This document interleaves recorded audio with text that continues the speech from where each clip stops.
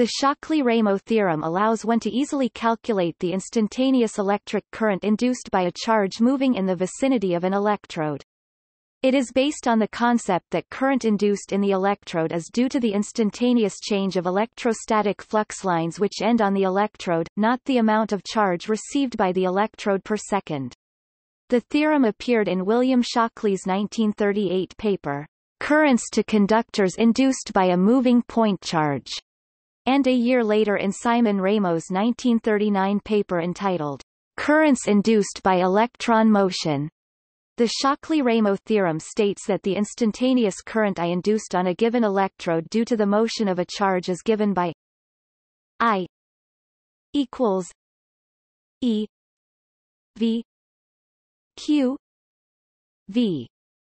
Display style I equals E underscore V Q V, where Q is the charge of the particle, V is its instantaneous velocity, and EV is the component of the electric field in the direction of V at the charge's instantaneous position. Under the following conditions, charge removed, given electrode raised to unit potential, and all other conductors grounded.